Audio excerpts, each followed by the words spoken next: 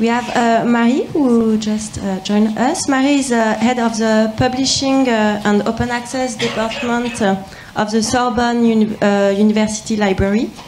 And she is also involved in several professional organizations, such as the Open Archive Work Group and the Couperin Consortium in France, promoting open access and open science in the academic field. And it would be with Marie to have this also your feedback. Maybe we can start with that, your feedback about the two presentations and maybe some specificities of French landscape for open access would be important. And after, maybe we will ask you if you have some question. But I will be really interested in, you are working in open access for several years or advocating open access. And what are for you the big change and the big evolution those last year for this now open science, open access is a trendy topic and with a lot of action for also public policy. That's why. What is the evolution you have seen these last years and what for you, and we have a lot of researchers, PhD students here this morning. What are the take-home message? Some little things that they have to be aware when they are trying to open their research. Generally. Thank you. And I let you. Okay, so first, thank you for inviting me to this discussion. That was really interesting, and I must say I really relate to your experiences. So first, Colleen, I think we share a lot of topics we're dealing with on a daily basis because so I'm working at the Sorbonne Université library, also with researchers, and actually I can relate to everything you mentioned because these are really the topics we are involved in. Especially, I think we should mention the importance of training because, as you said, I think every research field has its own specificities and its own habits and its own journals you're publishing in or not publishing in. And I think what's really important to us as librarians, it's maybe to help you decide how you can improve the way you publish and how you can improve the way you are sharing the knowledge you're producing. That's why we are especially involved in training at the Sorbonne Université Library and also training for PhD students. So maybe that would be my main insight here. Just you have to train yourselves, but you also have to make this students working with you be aware of these questions as soon as they start their researchers' lives. They have to know all these questions so they can publish wisely, so to say. Brandon, about all you mentioned, what I found really interesting is that we can see many initiatives going in this direction of like peer reviewing, peer commenting, and such as PCI, for instance, or your own platforms, or and I think even without the existence of these platforms, this is general direction because we can see that on archive or people are already exchanging these comments. So where we can maybe work together is like implementing this. I was really interested in those small tools you showed us in the end. You know, like the add-ons you can put. I found it's really super interesting, and we have some add-ons like this for open access, so you can determine if the paper you're looking for is available somewhere on the internet, and not only on Sci-Hub, but somewhere on the legal internet, open access. And yeah, so that was really interesting to me to see that. What I can say about the specific situation here in France, I think we are dealing with exactly the same issues, and I think the role of our libraries or research supports in universities is really to help researchers with all these tools, and that's what we are trying to do.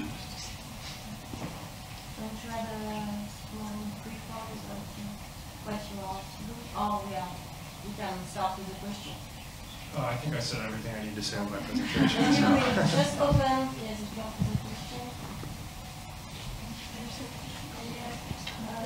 Hi. Over here.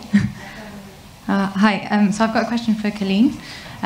Great talk, and it's great that institutions are starting to stop paying for subscriptions to Elsevier. But having said that, I was kind of curious, when you say that no one's complaining and that they're dealing with it, how are they dealing with it? So if you can't access, as a scientist, the papers that you need to read, are they going on Sci-Hub, or there's got to be a way around it? No, I know that in my own library, we have created a dedicated service to provide what we call post-cancellation access. We were in a fortunate situation because back files had been purchased many years ago, so there's some historical back file already there. But and there are, maybe I can include it in the references. I can add a slide of references, but it's not just in Germany, but it's happened in Sweden as well. I think, I mean, also in France. There are libraries out there who've created pages. Get the PDF. If you Google "get the PDF," I think that'll pop up. It's in the Netherlands. They created this PDF with a list of 10 places you could, or 10 things you can do to try to find this article. But I think your libraries are absolutely thrilled to help you find the content. That's what they're there for. But I just one more comment about that is, we think we can't live without subscriptions, but you think that this journal is essential, but when you really dig down into it, that perceived demand is much greater than the actual demand. We see users today go try to get access to content. If they don't get it at the first shot, they just go somewhere else. Maybe that's not your personal experience, but yeah, we're paying a lot of money for subscriptions, and we're not actually getting the value out of it that we think we are. Maybe I can add something for the French situation, a concrete example of what you mentioned. You are looking for a special paper, and your institution didn't get the chance or the possibility to have the subscription to that journal. If you, as a researcher, have the habit to deposit your own publication into a green open archive, for instance, the French Open Archive we use at Sorbonne Université is HAL, and it has to respect an embargo. If you deposit your publication, you have to wait for like 6 months in your field before the paper is accessible. But there is a button, and it means that the person who wants to have access to the PDF can just contact you even before the embargo is finished. So it means you also have, as a researcher, a role to play in this sharing of the paper you produce. And it's related that when you are also a researcher today, there is a new law in France. There is a Loi République Numérique with a specific article on. Now you have the right to share your article after this embargo of 6 months in STM and 12 months in social sciences. Okay. Thank you so much for the presentations. I have just one question. I would like to know, what do you think is the responsibility of the researchers with this issue for having access to publications? And by researchers, I mean like no PhD students, no postdocs, like professors who have power in a permanent position. For example, in the machine learning community, Nature was planning to have a new journal for machine learning, and the community, they just refuse it. They have the power. They say, we will not publish on this new journal. We will not review these articles. We have our own journal, which is open access. So I have the feeling that a lot of course, my generation, we will take this responsibility in the future, but I think now professors with permanent positions or rock stars in the fields, I think they have the power for publishing in open access, but of course this is my naive point of view as a PhD student. So I would like to know, what do you think about this responsibility?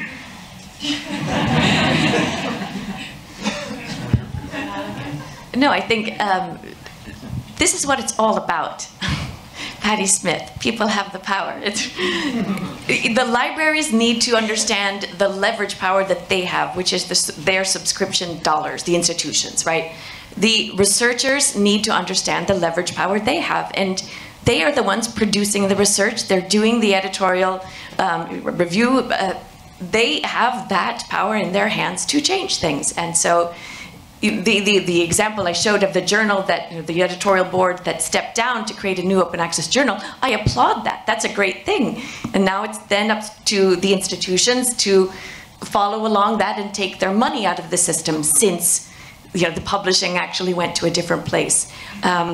You can be vocal with your administrators and have them, as I mentioned before, try to negotiate with the publishers to change the system, or open access mandates, but it's everybody's job to change the system. It will take all of the stakeholders working together to change the system, and that is researchers, administrators, libraries, funders, all together, I would say.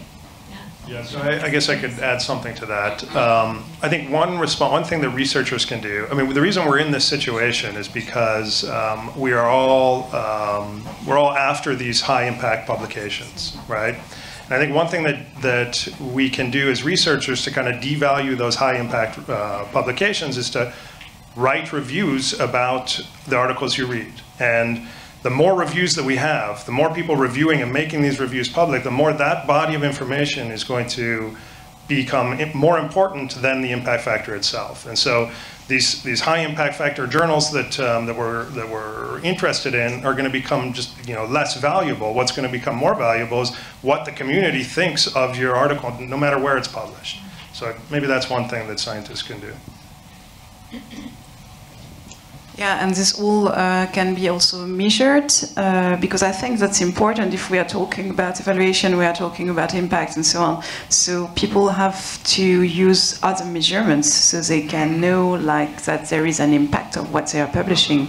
And that's why maybe you heard about altmetrics and all these other ways to calculate the impact of a publication. So I think here in France, what's really important to us is what we called bibliodiversity, I don't know. So the idea is really that we are not saying that we can change everything right now. We are not saying there is one model and that this is the only model you should follow, because we know you all have strong incentives to publish in such journal and not in the other journal and these kind of things. And that's really, we are not telling you you should publish only open access, but we are saying that there are many ways that you can bend the curve and try to start to take this other path. And it can be with depositing your publication in Open Archive, even if they are published in big journals. It can be trying to share it with your peers with preprints. There are many ways, and so that's maybe where we should start. And as you mentioned, if we are enough people doing this, then we can really start to do this advocacy work. So the big institution start negotiating with publishers and with big companies. Well, I think I should ask you the obvious question. So you have bioRxiv now that is receiving your papers for free, and you're making a review system. So this is an opportunity to sort of bypass the normal review process and just go all for it. bioRxiv is not fully funded by the Zuckerberg Foundation, as I think. So I'm wondering if you're working with them to integrate better, not to have multiple submission of bioRxiv paper after pub B review. I don't know. Is this something you're thinking about, or? Yeah, we're thinking a lot about that. We haven't made any long-lasting connections. Although now the bioRxiv, if there is a review on PubPeer, the bioRxiv shows that on the bioRxiv. So if you write a review on PubPeer on a preprint on bioRxiv, they bioRxiv links to it back at PubPeer. I think there's a lot of apprehension on both sides how this is going to evolve, so nobody's really kind of jumped into the swimming pool entirely. But I think, everybody's getting a little bit more comfortable with this new kind of possibility of doing things, and that's definitely, that's my dream for how science should progress in the future, and hopefully we should get there. Here. I have a question related to what Brandon presented, related to the post-publication review. You show that when you had the options of review as an anonymous comment, you had more reviews. But don't you think it would it will enrich the system if it's possible at least to give the background of the person?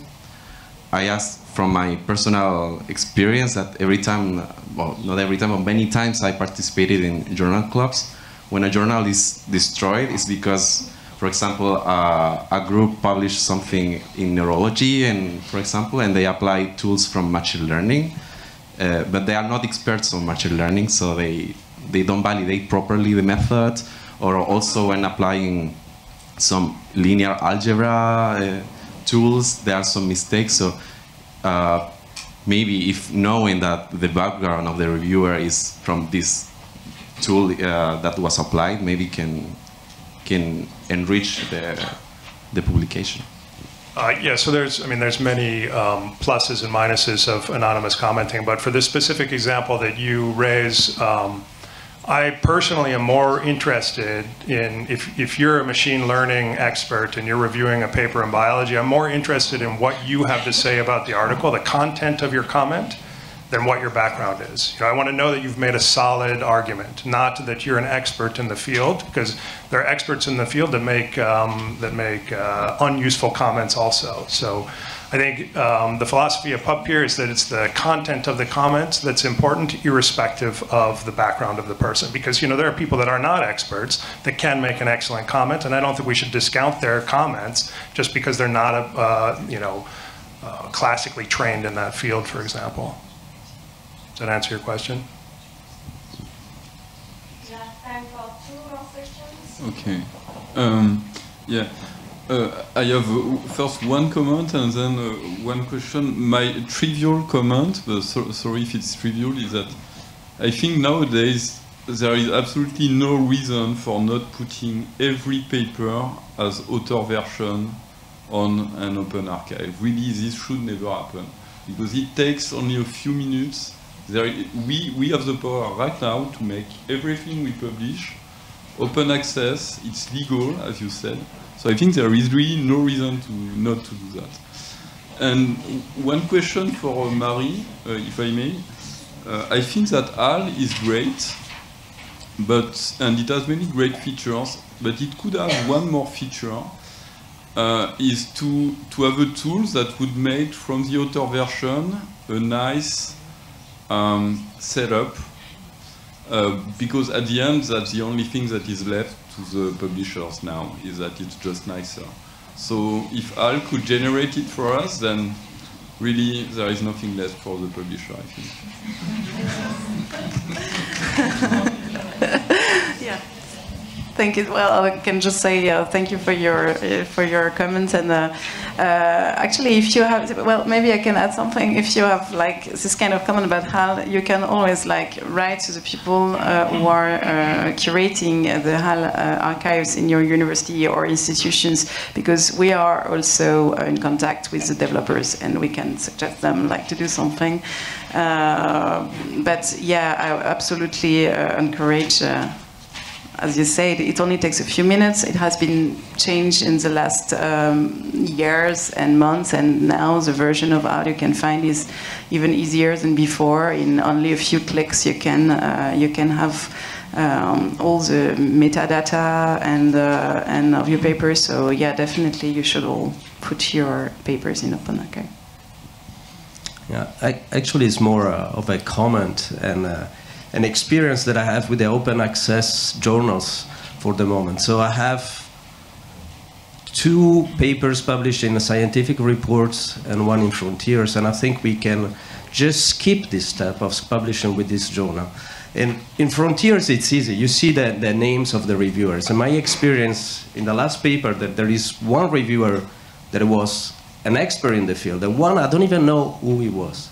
So sometimes the paper, and how many papers I received to review from Frontiers, they really don't fit at all in my scientific background. And for scientific reports, I waited, I don't know how many months for some reviewers, and finally they were awful reviewers. There was nothing that was scientific in these reviewers. And I waited and waited. And actually there was maybe one reviewer, and I felt bad because I sent a paper for review because I want comments and I want inputs and I want some advices, and it was useless. So I spent money to publish. You probably know it's about, probably it was 2,000 euros for each of these papers. And I didn't get what I wanted. It was a clear review. So probably we should just skip this step and just go to the OWL archives or open archives.